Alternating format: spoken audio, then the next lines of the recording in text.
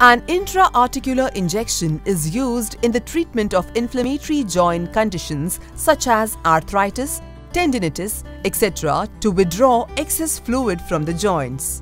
Please carry the doctor's prescription along with the medicines purchased from our pharmacy. If you are carrying your own medicine, you are asked to sign a consent form before the procedure.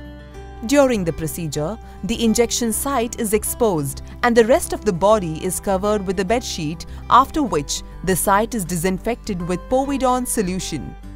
The doctor administers local anesthesia via injection to numb the area.